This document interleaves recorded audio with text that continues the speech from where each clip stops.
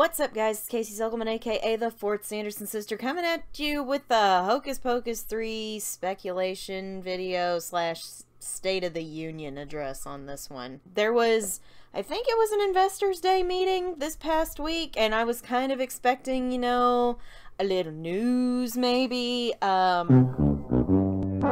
got nothing. We got nothing. Like, a lot of stuff, a lot of sequels were announced. Zootopia 2, Toy Story 5, Moana 2 came out of nowhere. Like, a bunch of those were announced. But we didn't get squat about HP3.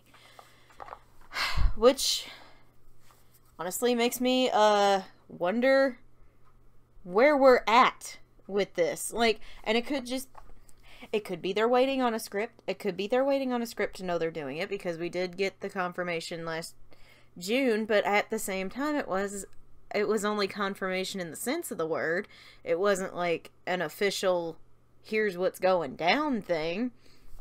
It was just a passing comment by Sean Bailey. And he was just like, yeah, it's happening. You got any more details? Details would be good. You got anything else to go on, bud? Because right now, I don't know where we're at. Like, I don't know where we're at. I've had so many of you asking me, has there been any Hocus Pocus 3 news? Has there been any Hocus Pocus 3 news? And I'm just like, you'll know when I know. You'll know something when I know something, and I know nothing right now. I know what I've covered, which we know Jen is writing, and we know Anne is directing. That's it. That's it. That's all we got. So I don't know. And then this thing came out that I actually kind of want to talk a little bit about, because it actually made me a little nervous for the life of Hocus Pocus 3. It's, I'm reading this article on Screen Rant, but I saw this on my Facebook, and I was like, that's something. And it's, Bob Iger admits Disney has made too many sequels, addresses future output. So, it says Disney CEO Bob Iger defends the recent number of sequels that the studio has produced, while also admitting there's been too many of them. Okay. Which way is it? Disney CEO Bob Iger addresses the studio's recent increase in producing sequels. For several years, the iconic studio found incredible success creating original animated and live-action movies. However, recently, Disney's movies have been criticized as lacking originality. This is because a lot of the studio's recent releases have been remakes, live-action versions of animated features, or sequels. Seemingly as a result, Disney has struggled at the box office with a series of movies underperforming.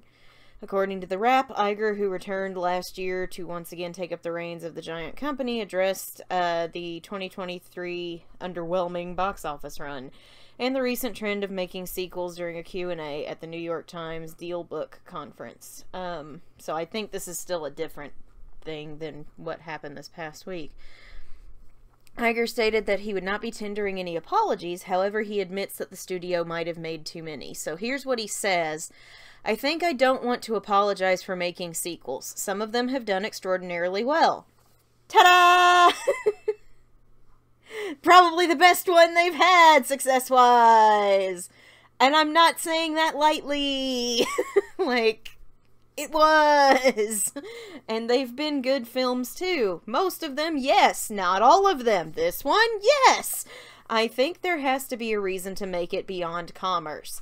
Time out. I'm very glad to hear him say that. Because, and you guys know this is a genuine worry of mine, when Hocus Pocus 3 was announced, I was just like, oh boy, they're only doing this because 2 made them go cha-ching, and they saw the dollar signs in their eyes.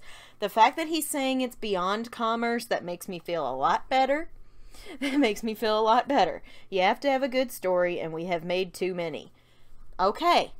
Good. Good. I'm glad you admit that. I'm glad you admit that it has to have a good story. That doesn't mean we're not going to continue making them. Okay. That's fine. That's fine. I'm not going to read the rest of it. If you want to read the rest of it, I'll post it in the description down below. But I wanted to address that comment about how he said, we've made too many, and you have to have a good story, and we're doing it for Beyond Commerce, which it both reassures me and also kind of terrifies me just a little bit, where Hocus Pocus 3 is concerned. That does mean he's not just gonna greenlight one and just be like, yeah, let's do it! It made us a bunch of money when we did number 2. He clearly said it has to have a good story. So I think that's where we're at right now, is we're waiting on the good story. We're waiting on the good story to show up. Which I'm sure it will, because Jen is involved. Jen is the head writer again, and she knows what she's doing. A lot of people gave her a lot of flack for how 2 turned out. I really don't think that was justified. I think some of her stuff may have needed a little tweak, like a little, just tighten the screw a little bit, but not a whole lot. Maybe just like get rid of some of the rusty parts that didn't need to be there. You know what I'm talking about. I don't even have to say their names. But just a little tweaking would have made it better, and I think she has unjustly been thrown under the bus for this one, just like, that story sucked. It really didn't. Like, it really didn't. We just didn't have enough time to do everything we needed to do. We didn't have time to world build this time around. Like the first time, Hocus Pocus 1, we had time to world build. We had world building time. 2, we didn't have as much world building time, because we hit the ground running, which, while was smart, because we spent more time with the Sanderson sisters, it also hurt us a little bit, because we didn't feel, a lot of people, their biggest complaint is the new kids, and I take issue with the new kids on the fact that, like, I didn't love them, but I don't hate them. Like, I don't hate them, I think they're fine, but they're just fine. That was the problem. They're fine.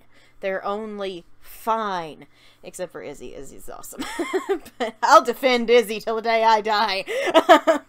I love Izzy. I love Belissa's character. She was so good. Such a good character. But that said, they were fine, and that was a problem. A lot of other people were like, how dare you make us feel bad for the child eating witches, and I'm just like, but that goes back to people aren't born evil. Like, I like that we did this. I'm also just a sucker for a good redemption arc. And I think we set that up. We didn't go through with it all the way, but we're getting there, and I think we could see some of that in 3, or some more of that in 3. At least I would hope we see more of that in 3. So I guess that really takes me to, where are we going? Where are we going to go with 3? What do I want to see and what do I not want to see?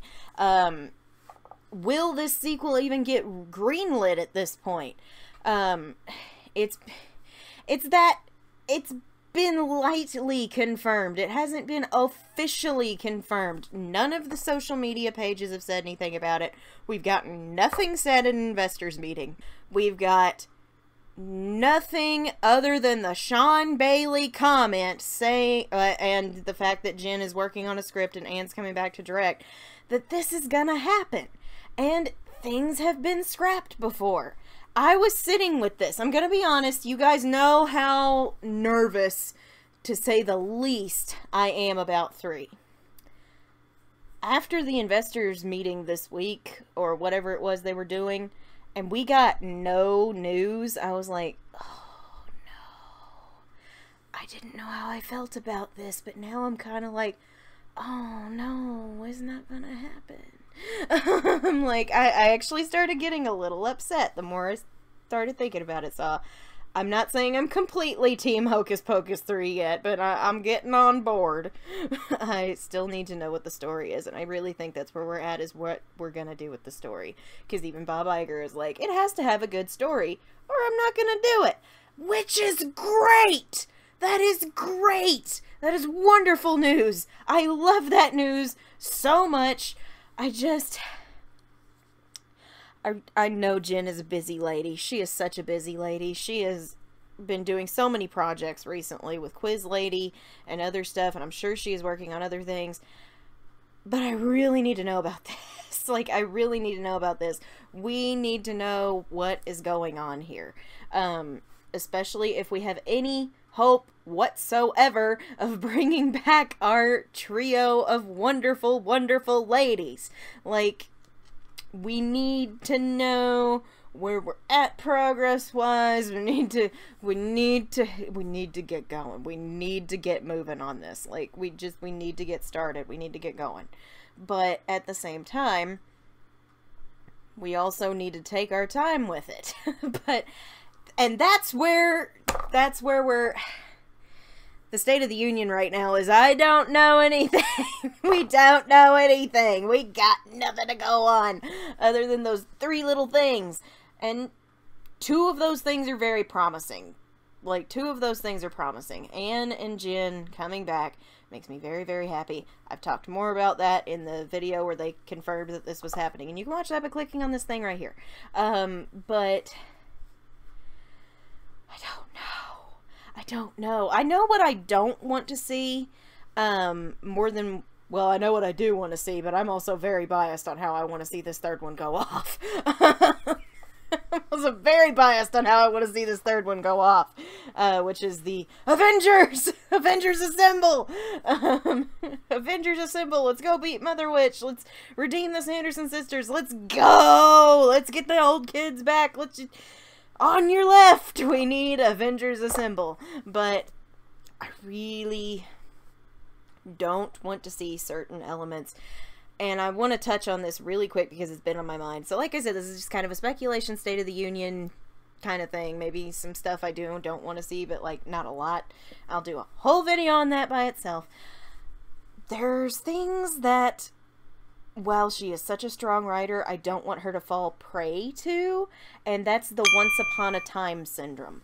I'm calling it the Once Upon a Time syndrome for a reason, because back during the height of its popularity, Once Upon a Time had a profound effect on other stories, whether people want to admit that or not.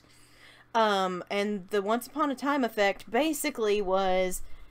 everyone was suddenly related to everyone, and characters came out of the blue with little to no explanation as to why they existed, and suddenly they exist, and now we have these characters, and we really didn't need these characters, but they're related to this character, and it just goes on. That happened a lot during the height of Once Upon a Time's popularity. It's like fanfiction got on cocaine and ran off. Like, it was just like, it did a line and it started moving. But, I really don't want her to fall prey to that, because you could have the whole, suddenly there's another Sanderson. I'm gonna tell you right now. If anyone important can hear my words, to pass this on to Jen D'Angelo and Ann Fletcher, do not add another Sanderson. Don't do it. Because it will fall prey to the Once Upon a Time effect. The Once Upon a Time syndrome will take over, and the fans are not going to take kindly to that. When I talk to people about that book, a lot of people were like, I didn't care for the 4th sister. And I agreed. We don't need another one of those. We don't need another Sanderson. Unless it is Papa Sanderson, unless we get to see their dad or their respective mothers, because I'm still guessing they had 3 different moms. Unless it is their parents, we do not need another Sanderson. That is a twist that is there just to be like, oh, it's very twisty. It's very twisty. I just did a twist. Did you see this twist? Don't do that. Don't do it. I beg of you. Don't do that. It's gonna get hit with the Once Upon a Time syndrome, and that's a bad thing. That's a bad thing. Because that's what happened in Harry Potter and the Cursed Child. That's what happened in that book. Could you please refrain from mentioning that in my presence? And just, like, You don't need to do the Once Upon a Time thing. Don't do it just to be like, it's very twisty. We don't need another Sanderson family member unless it is their parents. Do you understand what I am saying to you? Do you understand the words that are coming out of my mouth? Don't do it. So, the story needs to be good. We don't need any new characters, especially of that caliber. But we've got plenty. We have plenty of characters to work with. We've got 3 witches. We've got a mother witch who we don't know enough about yet, but I'm sure she's going to exist again. We've got Becca, Izzy, Cassie, Gilbert, Max, Alice, and Danny. That's 11 that I could see us using. That's enough. That's plenty. We don't need any more characters. That's enough characters. If you want to add another 12 and put Binks's ghost in there, I will live with that. But we don't need... And Billy makes 13, but I don't think we need Billy in 3. But that's just me. That's plenty. Like, I just... That sat with me, too, when after I was looking at the whole Bob Iger talking about too many sequels comment. Because I was just like... He's talking about too many sequels. Does that mean we're going to get Hocus Pocus 3? And then after I read the whole article, I was like, okay, we'll probably still get 3. But it's going to have to meet a certain criteria to get greenlit. Which is great. That is great. That is wonderful, wonderful, wonderful news. And let's keep it that way. But that certain criteria is also going to have to just... And again, it goes back to what I said during episode 1 of the podcast, which if you haven't watched that, you can watch by clicking on this thing right here. Jen D'Angelo has the hardest job in the world right now, and I do not envy her for a second. Because a lot of you guys are telling me, oh God, I wish you could write the sequel, we wish you could write the sequel. I'm like, I don't want that job. I don't want that job because you can't please everybody. And your whole thing is to be like, what is the majority of the audience going to like? I don't know what the majority of the audience is gonna like. I know what I would like to see and what I think would make sense. I don't want her job. I'd be more than happy to be a consultant, though. It's like, can we run this by you? Absolutely. I will give you my notes. Like, I would give you all the notes if you needed me to do notes. I just don't want your job. Like, that's just the thing. I don't know. I don't know, guys. I don't know. State of the Union right now is, it's really up in the air. It's just up in the air. The too many sequels thing did kind of freak me out a little bit, because that tacked in with no confirmation during the investors meeting this month really also kind of gave me the whoo, oh boy, uh-oh. That don't look good for us. Danger, Will Robinson. But at the same time, let's be honest, 2 had a fabulous ending. 2 had a fabulous ending. If we end up not getting 3, I'm not going to be super upset. I'll be sad, but I'm not going to be super upset. Because 2 just ended so darn well. It just ended so darn well. And I just don't... There's rocks ahead, Captain! Please steer us away from them!